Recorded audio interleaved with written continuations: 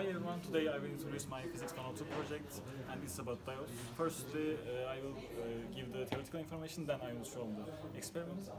We will use PN diodes and it has two types. One of them is forward bias, second one is reverse bias, and forward bias allows the current to flow and reverse bias doesn't allow the current to flow.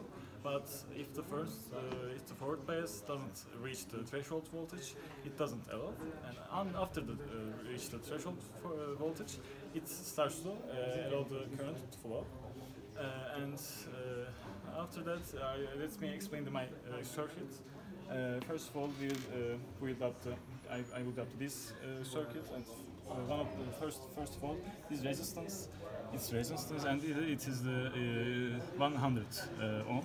It is, and this is the diode, PN diode, and now it's the forward bias. Then this is our voltage source, and then let's use this theoretical information. And I will increase the voltage, and let's see whether it's increased or not. And I increase the voltage slowly, and as we expected, it increases. It's the forward bias diode, and it increases when I increase the voltage, as I expected, as I said.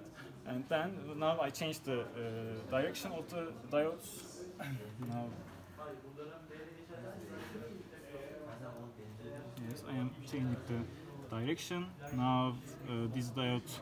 Now it's the reverse bias diode. And we will see that whether it's increased or not when I increase the voltage. Yes. As you see, it doesn't increase because it doesn't allow the current to flow as we expected. Theoretically, it's true, and our experiment proved this theoretical information. Thank you very much for listening.